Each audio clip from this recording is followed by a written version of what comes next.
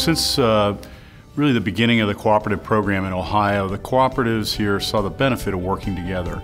And one of the ways that they have decided to do that was they got together and formed Buckeye Power so that they could own or control the sources of their power generation, because they knew that would be important for them in the long run.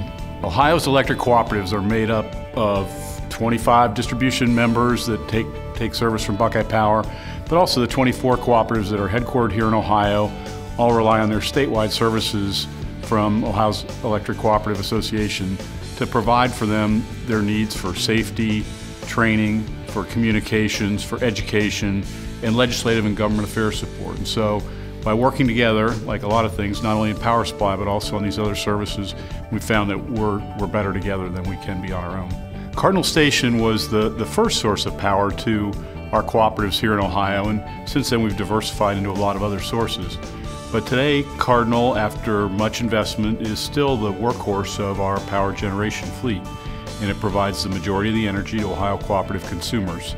Now, we all live and work and serve members throughout the state of Ohio, so environmental responsibility is important to us all, and we've taken that seriously. From the beginning of our history, we've always been sensitive to how we can produce electricity not only affordably and reliably, but how we can do it in an environmentally sensitive and conscious way.